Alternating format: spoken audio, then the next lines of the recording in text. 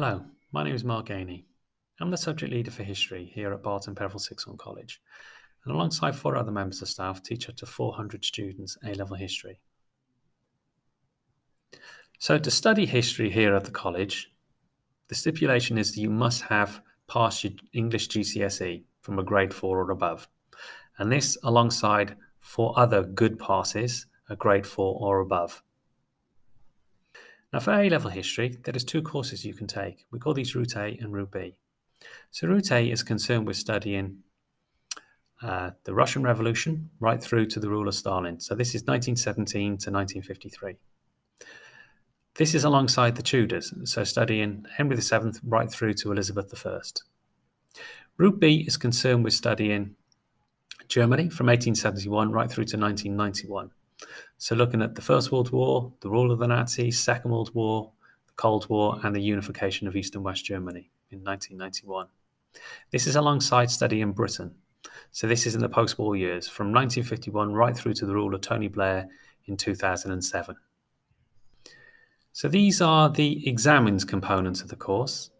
They are worth 40% each for each exam that you take.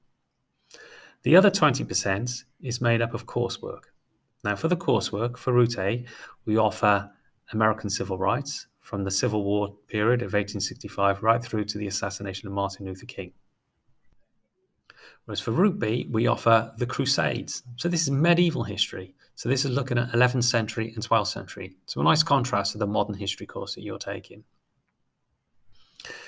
So this is a 4,500 word assignment. And if you don't like the sound of those courseworks, you can always choose your own. Now for this, the rule is you must choose a 100-year time period to study. And your question needs to be approved by the exam board, but your teacher will help you with that. So if you haven't already logged on to the Google Classroom for the respective course, the Route A or the Route B, I thoroughly recommend that you do so, because you'll get a good insight into what these courses are all about. When you study history, we also like to give you an experience outside of the classroom. So we're very heavily involved with field trips. So for this, we offer an end of the year residential. So in the past, we've gone to Berlin, we've gone to Madrid, we've gone to Rome. And we've also been involved with other departments for a trip to USA.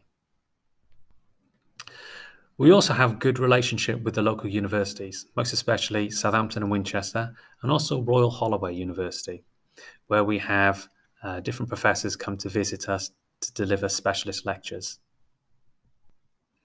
We also have other trips, including lecture tours in London.